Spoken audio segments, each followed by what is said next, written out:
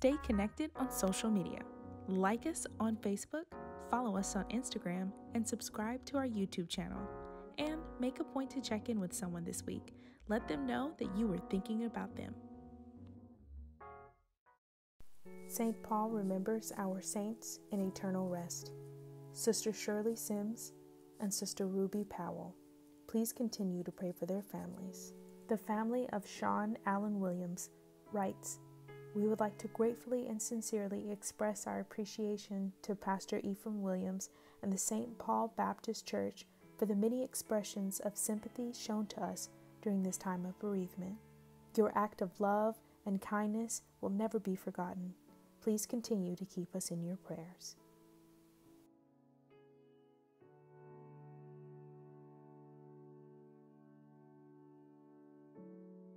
In the event of an illness or death, please call the church at 916-737-7070, extension 216. Next Sunday, on June 7th, St. Paul will partake in communion as we celebrate the death, burial, and resurrection of our Lord and Savior, Jesus Christ. Please have water or juice to represent the shedding of His blood, and bread or crackers to represent His body. Dr. Williams would like to thank everyone for their expressions of kindness and thoughtfulness as he celebrated his 49th year as pastor of St. Paul Baptist Church. The Celebration of Excellence program is now virtual. Join us on June 7th at 10 a.m. as we celebrate the graduating class of 2020. We're transitioning. Don't miss this 8-week Bible study series with Pastor Kenneth Reese, Wednesdays at 12 noon and 7 p.m. Visit www.stpaulsac.org for more details. Join us as we begin a video series to assist you in dealing with the coronavirus. Operation COVID-19, Becoming Equipped and Ready for What's Ahead, airs on Thursday, June 4th, 2020 at 7 p.m. The first segment will be Financial Tips and the Coronavirus. Visit stpaulsac.org for more details. We have 5 ways to give. You can give online by visiting our website and clicking the word Give. You can text to give by texting the word Give to the number below. You may drop off your offering at the Family Life Center. We're open from Tuesday to Friday, 9 a.m. to 12 p.m. You may drop off your offering in the mail slot located at the Church Administration Office at 3996 14th Avenue. Lastly, you may mail in your offering to the Finance Department. If you would like an offering envelope mailed to you, please call the church and we'll be happy to accommodate you. Remember, you can help fight this virus. Wash your hands often, don't touch your face, practice safe social distancing, and stay home. God bless you, stay safe, stay healthy, and most of all, stay prayed up.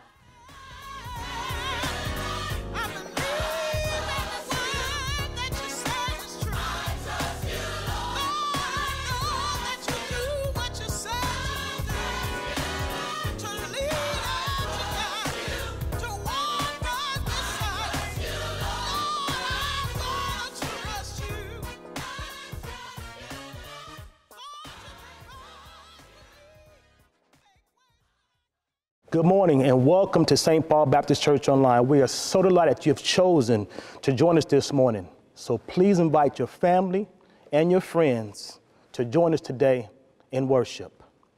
At this time, we should have our scripture reading. Meet me at Psalms 112, verses 1 and 2. Praise you, the Lord. Blessed is the man that feareth the Lord, that delighteth greatly in his commandments. His seed shall be mighty upon the earth. The generation of upright shall be blessed. Good morning, St. Paul, family and friends. I'm here today to share a Bible verse with you. Psalms 46 and 1. I'm here with my granddaughter. Name's April. And my name is Sister Bonner. So, right now, let me read the verse for you. God is our refuge and strength and ever present, helping in trouble. So this verse means a lot to me because of the things that are going on right now with the COVID-19. We're staying at home and we have a lot going on and want to go outside and have some fun. Just letting you know that God is there for us always to protect us. So just help your parents around the house at home because they can be stressful too, staying at home. Some may have jobs and some may have lost their jobs and some is working at home like I am. And it is stressful, but what we can do to help each other is to, kids, help your parents at home. And what else can you do to help your parents? You got to help your parents because they're your parents. Okay, would you help clean up your room? Yes? Okay, well help clean up your room, wash some dishes, and just to let you know, God is there for us and He is looking out for us and He's bringing us all together to be together that we can sit at the table and eat dinner with each other instead of using our cell phones. So we love you and we want to pray that everything will be okay. Please pray for our pastor, Pastor Ephraim Williams, and pray for Pastor Reese that's coming up. My soul loves Jesus. My soul loves Jesus. My soul loves Jesus. Oh, bless His name. Oh, bless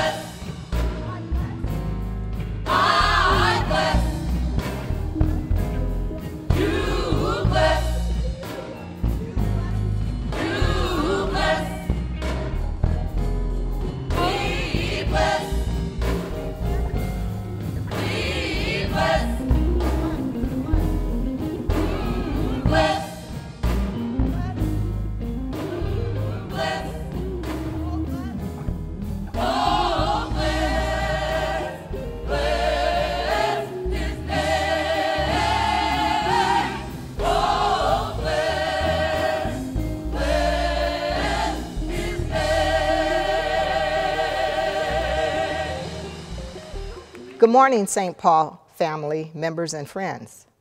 First, give honor to God for giving me strength and courage to speak to you today. Next, I'd like to thank Pastor Williams for giving me this opportunity to come before you as the mission speaker of this 5th Sunday, and I'll title it Better. After I was notified, I sat and I thought about what I wanted to say. Many thoughts went through my mind. I prayed and I asked God to speak to my heart and to tell me what he wanted me to say. I trusted God for the answer. I kept hearing the word better. When I pray, it always makes things better. Philippians chapter 4, verse 13 reminds me that I can do all things through Christ who strengthens me. I thought about how missionary and evangelism work. It first began with Jesus and his disciples.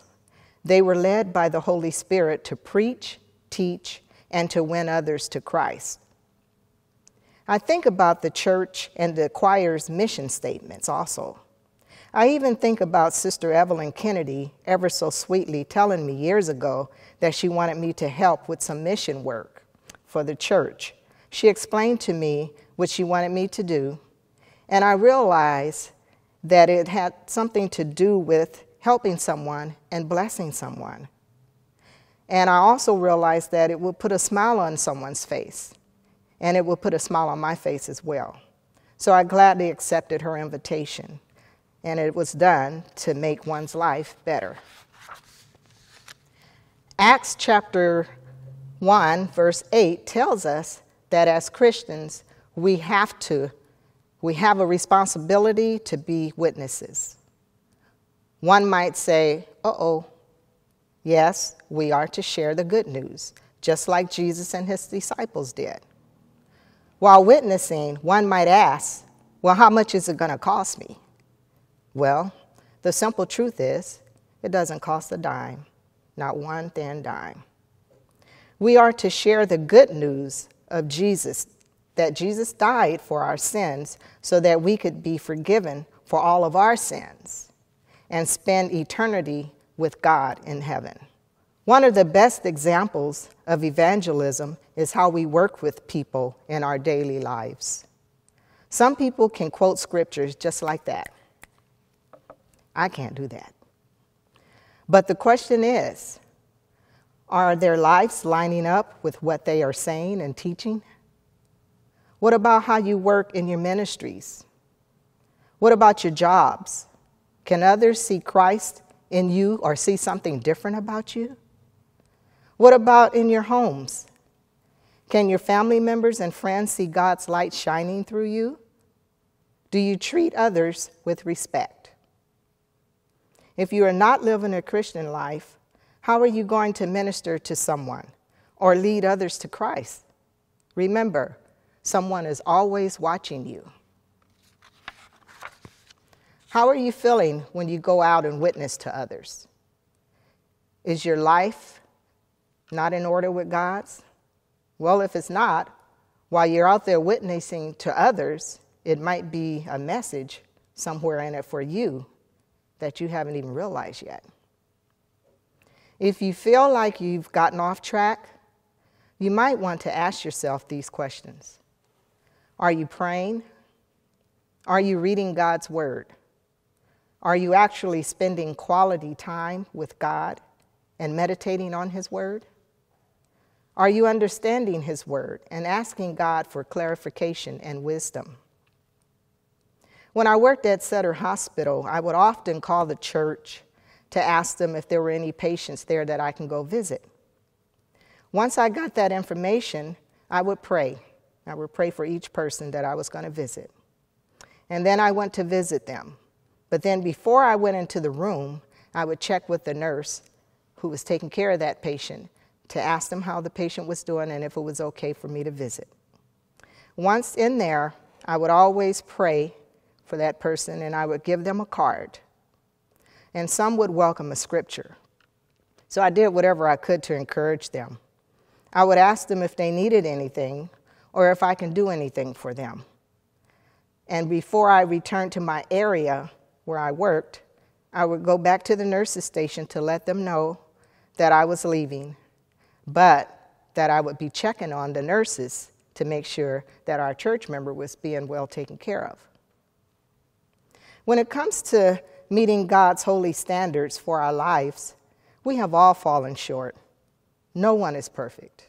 But when I think about Jesus dying on the cross to pay the price for my sins, it brings tears to my eyes, knowing that he took the consequences of death upon himself so that you and I didn't have to die for our sins.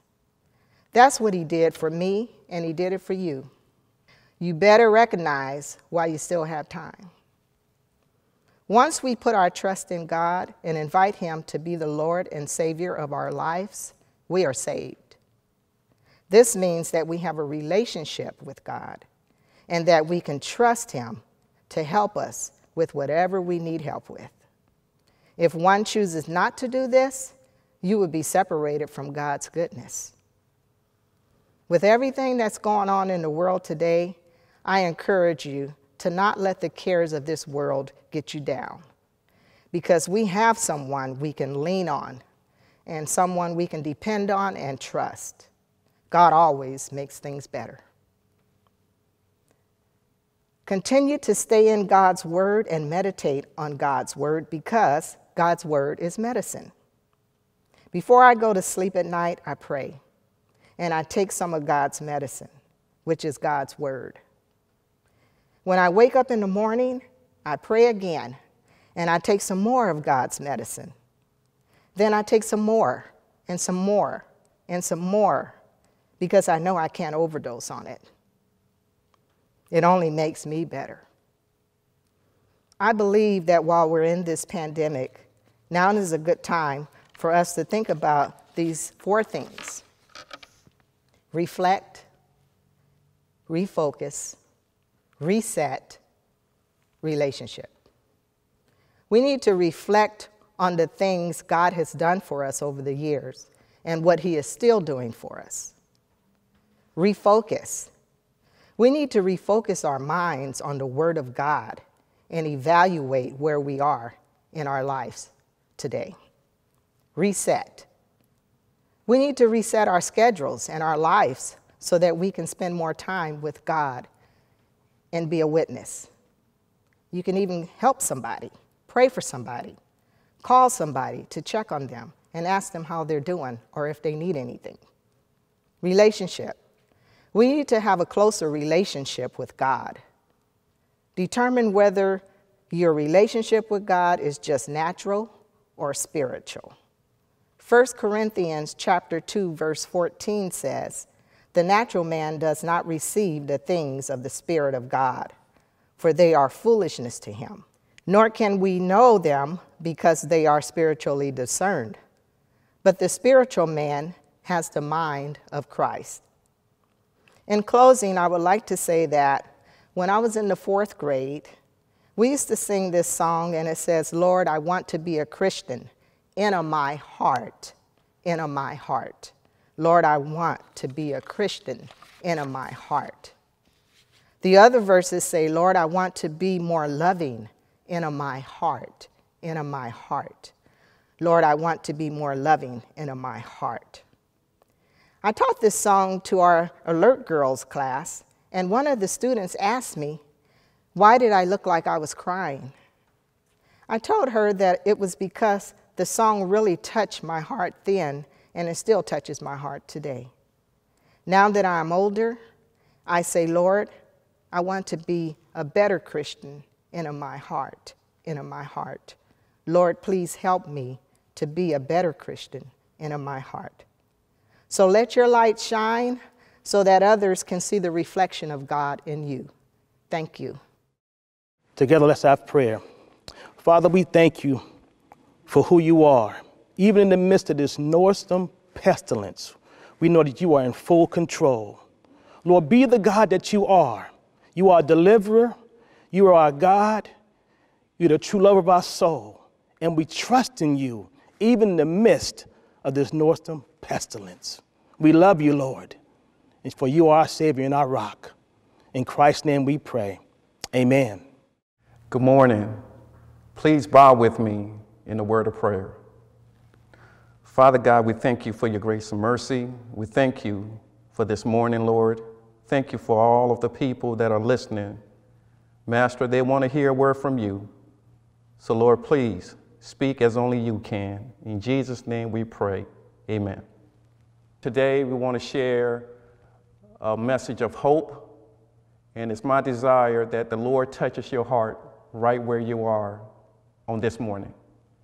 If you have your Bibles, please turn to 1 Peter chapter 4, verses 12 through 14.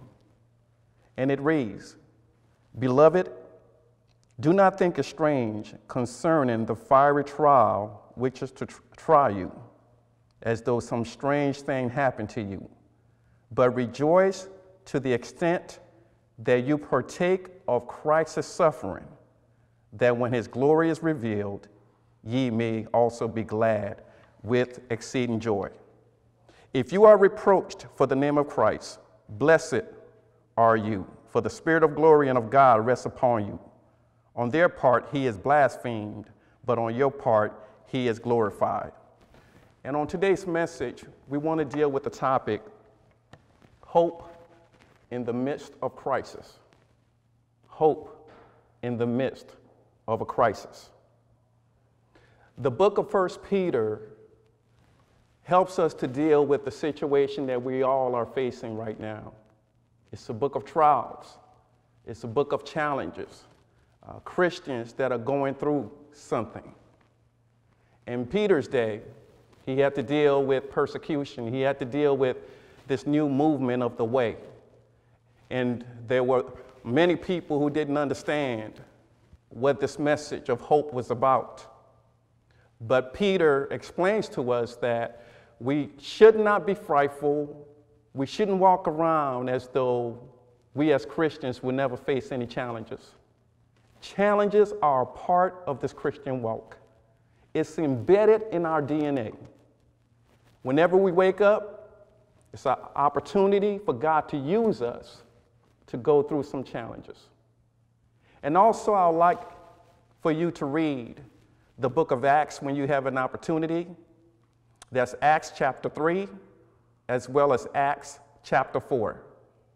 And in Acts chapter 3, we are faced or we are exposed to a narrative dealing with Peter and John.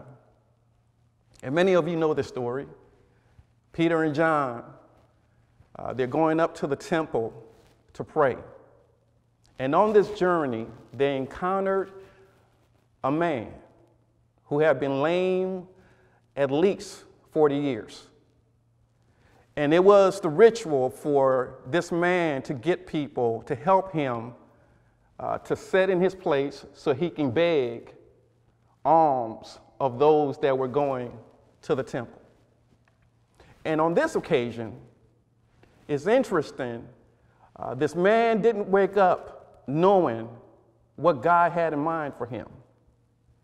He didn't wake up knowing that this day was going to be his day for an opportunity to get to know the creator of the universe. This man didn't wake up knowing what the day had in store for him. So he approached Peter and John as they were on their way to go worship. And Peter and John responded to this man. He wanted silver and gold, but Peter and John gave him what he needed, and that was the gospel. And in sharing the gospel with this man, while reaching out to his needs, the Lord supernaturally, through the apostle, healed this man of his illness. And this man who had been lame for at least 40 years was finally able to walk. And I'm talking about hope in the midst of a crisis. When this man was healed by the apostle, the religious leaders took note. The word had gone forth that this man, whom many knew as the beggar who sat at the gate beautiful, who always begged people for something, this man had been healed, not just physically, but he had been touched spiritually. And the word had gone out that the individuals who healed this man was Peter and John.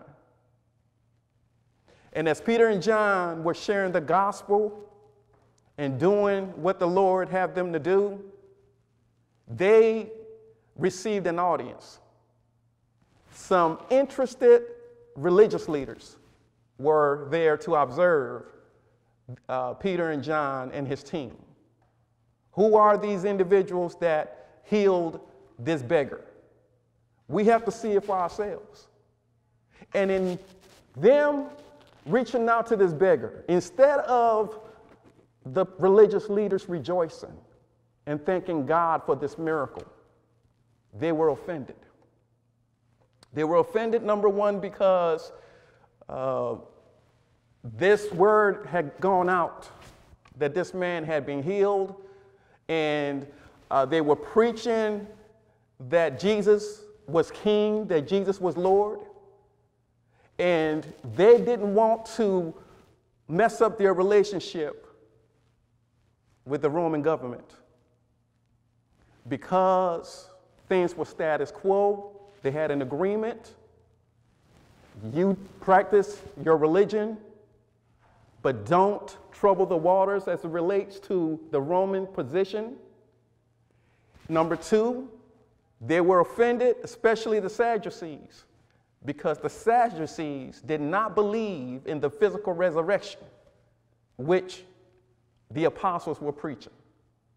This Jesus that was crucified physically rose on the third day. And as a result of him raising up, now the apostles, as well as their followers of the way, those who follow Jesus, they too have access to supernatural powers. And as a result of God being who he is, the apostles did not retreat. The apostles did not shrink. The apostles had hope in the midst of crisis.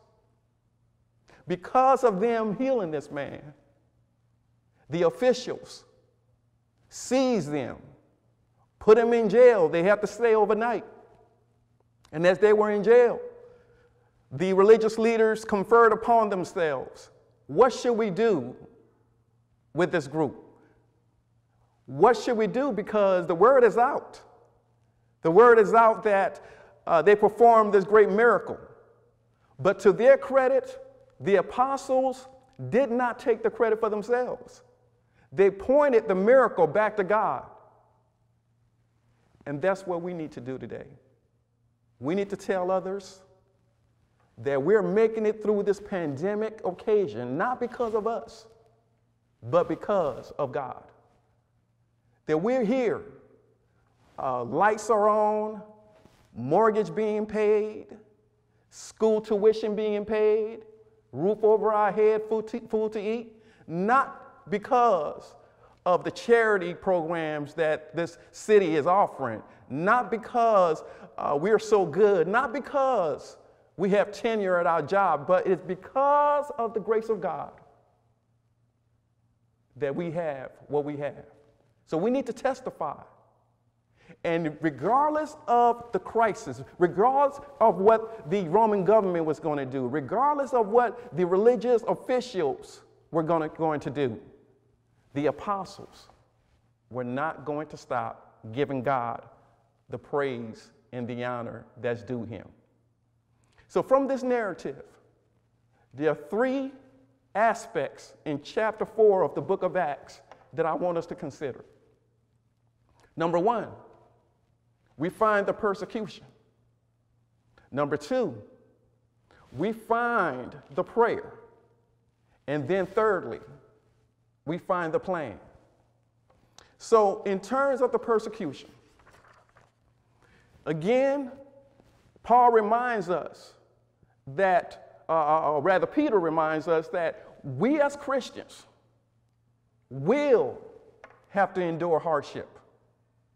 Sometimes we are the instigators of the hardship due to our disobedience, and other times through no fault of our own. Issues, stress, pandemics come upon us. But regardless of whatever we're going through, God is still there. He is the constant plumb line.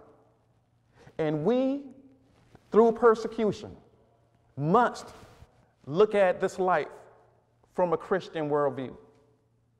Perhaps you're going through stress right now. You don't know if you're going to get another paycheck. Perhaps you're not sure if your job is going to keep you on. Perhaps you can't see your doctor as you would like to. You can't have the surgery as you want to.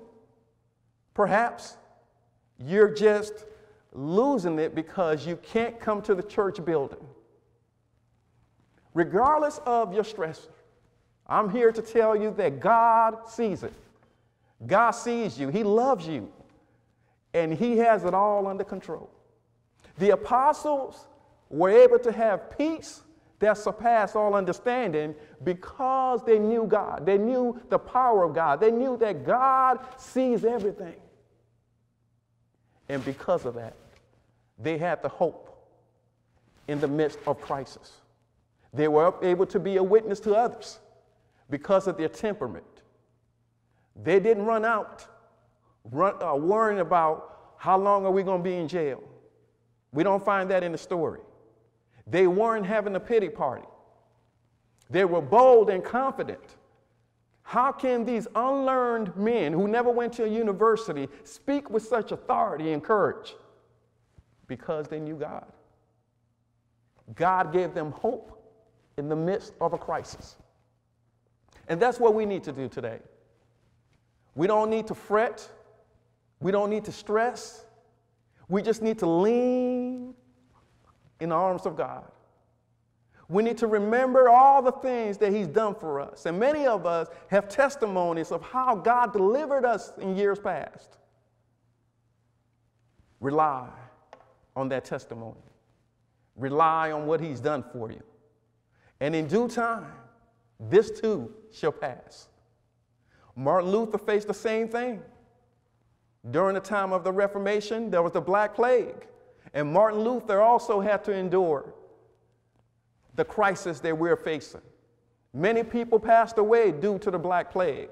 But Martin Luther was steadfast in his belief that God sees everything and He's working everything out. God has seen it before, and He's going to work it out again to our advantage. Then the second portion deals with the prayer. After they were released from the jail, they immediately went back to the church. Now, when I say the church, I'm not talking about a church building. They went to the church, meaning the body of believers. We are the church. They went to prayer at the church. Some people are losing it because they can't physically come to this church building. Well, we are God's building. Where we go, the church go. I am so excited when I hear about Christians continuing to do work in the midst of this pandemic. But if we're going to do, or if we're going to be where God wants us to be, we have to pray. And there's nothing like talking to God. That's what prayer is. If you are fearful, talk to God. If you are in despair, talk to God. If you need answers, talk to God.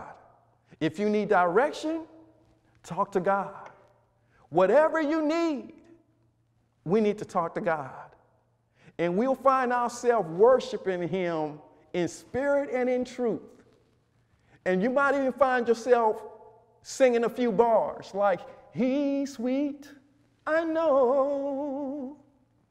He's sweet, I know. Storm clouds They may rise, strong winds may blow, but I'll tell the world wherever I go that I found a Savior, and He's sweet, I know. And if you sing that long enough, you'll find yourself not stressing anymore. You'll find yourself being lifted beyond what you came in with. When we have prayer service, we're talking to God. We are releasing all of our burdens and giving it to Him. We talk to Him because only He can answer our prayers. Only He can tell us what we need to do. Only He can give us the truth dipped in love. And that's what the apostles did. They had a prayer service. They didn't go out and ask other people what we need to do. They came to testify. This is what the Lord has done for me. And we all need to do the same thing. We need to talk to God, and we need to worship Him. We need to adore Him. We need to magnify His holy name. We need to give Him the credit for everything He's done up to this point. We could be the ones in the hospital. And if we are in the hospital, He's the chief physician. He can heal you directly, or He can heal you through the doctors. So we pray to God. We adore Him. We magnify Him. We tell Him how great He is. And in doing so, we get an opportunity to feel His presence. We get an opportunity to know Him more intimately. So during the midst of a crisis, we receive hope through persecution. We receive hope through the ability to pray to God. Then lastly, when we're able to talk to God, God gives us a plan. And His plan is always the best plan. I get so excited hearing about all the things that some of you all are doing during this crisis. Jesus told us that we need to look at our neighbors. We always look to help those that are around us. We need to take care of the widow, and we need to take care of those that are sick. Jesus commands us to do these things, to be a good neighbor. And I'm hearing such good testimonies about what the church is doing.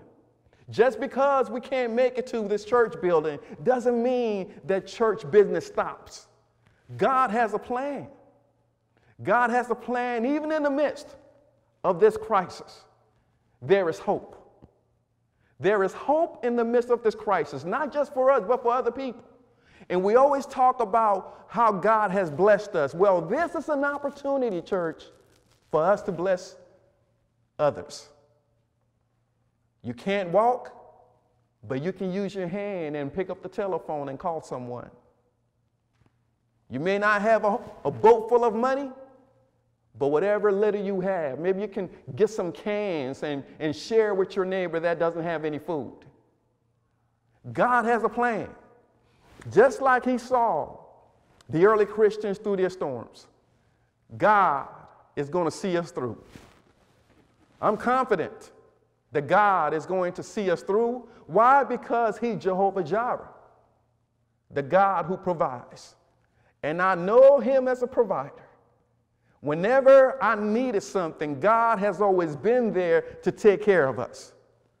God will be there to take care of you. And the question is, will you trust Him in the midst of this crisis? Trust Him in the midst of this pandemic. There is hope. There's hope for you. There's hope for others. And this hope can only come from Jesus the Christ, the one who came, died, buried for our sins. But the good news is on the third day He rose. He rose so that I could have life and have it more abundantly. He rose so I could overcome my isms, my racism and my sexism and whatever isms you have. God rose that we may have power to overcome. whatever we need to overcome. But don't wait till the battle is over. You can shout right now, because we have the victory and we have the hope in the midst of a crisis. I hope you got something out of this message. May God be with you and your family. Remember to talk to God and to reach out to other people.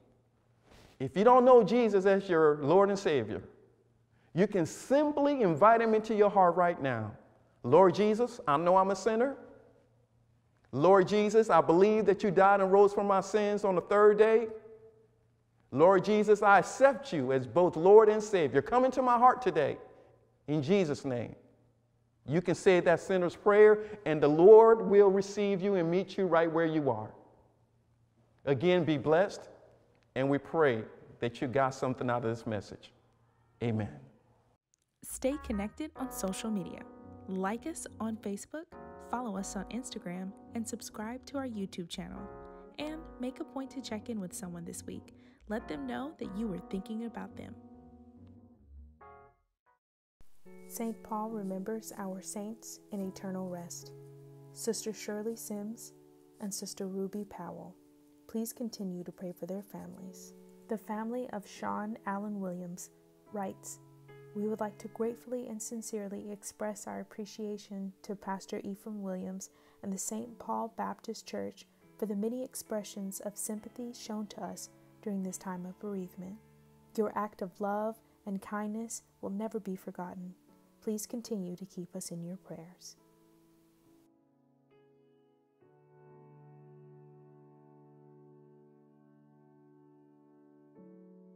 In the event of an illness or death, please call the church at 916-737-7070, extension 216.